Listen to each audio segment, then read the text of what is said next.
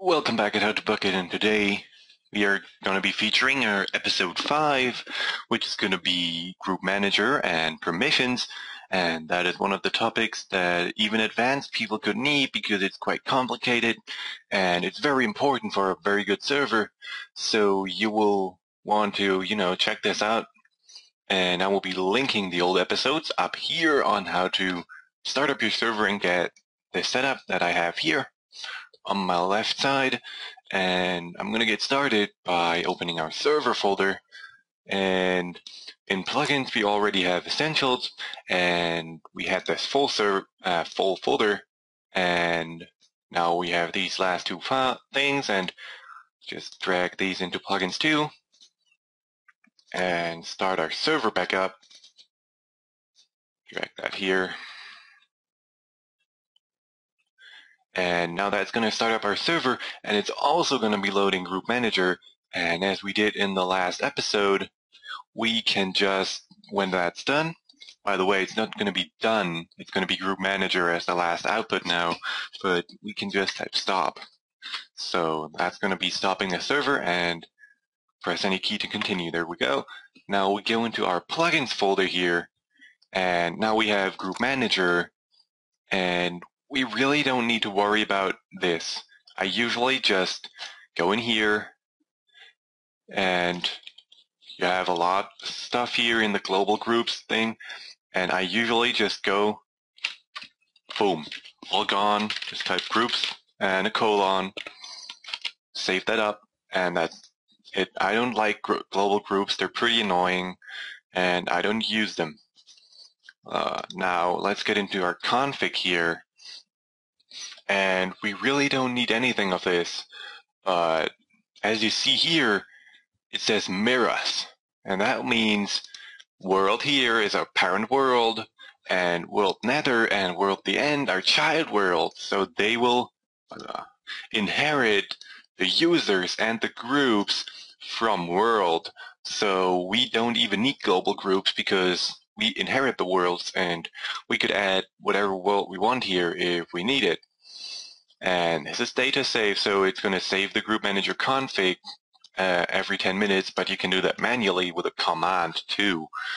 And op override, so will op be able to do everything. I usually have that on. And it's pretty useful because you can promote yourself as an op, and yeah, like that. And validate toggle, so will it actually, search for online players, so you don't have to type in the full name. You can also set that in game with the man toggle validate command, but that's not the main file here. And by the way, I could just go ahead and close all but this and close that back down. And really important now is in world, and now the users file is not important at all. You can just look in here, but that's just the creators of the plugin. We can remove them, but I like to keep them. And get into groups, and now we are in here. And since we remove the global groups, we have to go into inheritance on every group, remove all of these, like that. Only the G colon things, we have to remove those, like that, and keep that, vanish. Alright, and we don't need this one either, or this one, all not needed. Alright, let's get into this. Alright, so what we see here is our groups.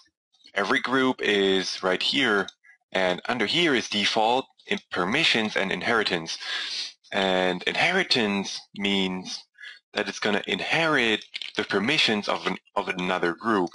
So for example, for this group, it wouldn't get any permissions from any group, but builder here would get every permission that this group already has. So if we get this group like permission, make sure not to use tab, you have to use spaces. And then builder is going to be having permissions too. This permission it's like if we would put in not tab permission here, we don't need to do that because it comes up from default and we don't ever need to worry about that. So, for example, we could set our basic permissions on the guest group, but not allow them to build, which is down here. Build true or false. False means they can't build, while true means they can build. And prefix, obviously, is a chat prefix, which color they're going to get in game. Ops will still get a different color, which you can change by, in the essentials config, ops name color, just type none. And suffix is going to be behind the name, and prefix is in front of the name. So you could, for example, type in like guest, and that's going to be displayed in front of the name, just like this, which could be pretty useful to identify the players a little easier. So you could type in here like guest and make the name like white. So F is white. The color codes are on multiple of my videos, also on my second to last, I believe. And yeah, you get like this F, and the name is going to be white, but this prefix is going to be yellow because E is yellow. And that's how that works. So now we want to find out what permissions do we have to add here. And there is one exception, which is down here, owner. We don't have to add any permissions to owner, even though it has inheritance. It doesn't even need that because it has permissions, and then this means it gets every permission by default. So every permission that can possibly be granted, this owner gets it. Usually the owner is also an op, so it doesn't really matter for that, but it could be pretty useful, and you don't have to add anything in this. So let's get, oh, by the way, only one group can have default true. That should be obvious.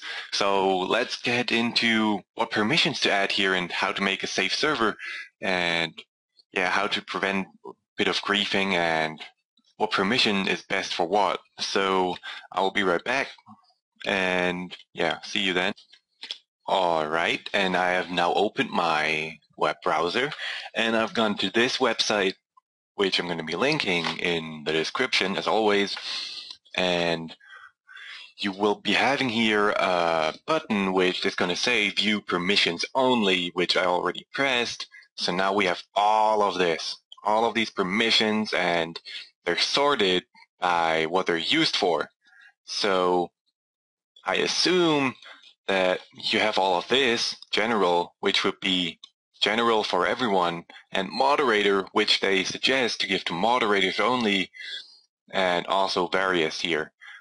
But this is essentials permissions, and we are going to go through a few of them, and they are always described on the right side, and if you press commands, you will be seeing which commands they're going to be having, and you can find out a bit about them.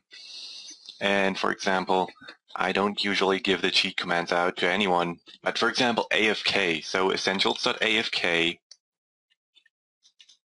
copy that, and this is a very long way of doing it. You could also just, from the global groups in the beginning, copy all their permissions over, but I don't like doing that because I like to build it from the start up, and that way it's more secure and I have a better understanding of what permission who has.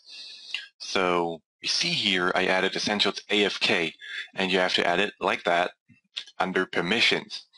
So now you have to no tab, new line, and what else do I want them? For example, I want them to type the help command to get some help on essentials and the commands. So I do this and type essentials help, or copy that in there, and that's fine. By the way, what happens if we type it with a tab? What else? For example, help ob, which is going to allow them to ask questions in a specific channel that only admins can read, so, you know, they don't have to ask public. This happens. My Notepad++ marks it red because it's not valid, so we will have to, and it's going to print out an error if we wanted to save that like that and start that up. It would have printed an error, and that is that. And I have a very good groups YML finished. If you want, I'm going to upload that to wherever and give you that as a download. It's pretty good. It's all nicely set up, and it has a lot of permissions. It's very nice. And I'm going to load that in here so it doesn't take so long. And I suggest you go through this list and look out the commands you want which group to have.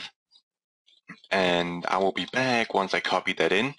And also, remember, every plugin has different permissions. So, for example, these are all the permissions for the Essentials plugin. There is multiple plugins that have multiple permissions. So you will see there's going to be differences, and you will have to add more and more over time once you add more plugins into it. But you will get into that. And this is also very useful for, finding out all about the commands. And this website is going to be linked, and I'll be back in a second when I got my good groups. Alright, so I'm back, and as you see, I've gotten quite some permissions here. It's not that many, but it's a few, and it's very good. It works out very well, and I have 4 groups, which is owner, guest, player, and moderator. And you see they all don't have too many permissions, but they have enough to roll with. And it's still fun to, run around with them. And it also gets your server pretty secure. So, people don't start griefing or abusing commands. And that's this part. And yeah, I might upload this file if you want me to, ask in the comments. And as you see, you have to do this step by step in order to get a really good result. And this always worked very, very well for me. And yeah, it's pretty good. So you see the prefixes, they're a bit weird, but you will see in game what they actually meant. See, I have a bracket here and a bracket here, and multiple colors, and this is 4, which is dark red. So you see a white bracket here. If you don't put a color code in front of one, this is white too.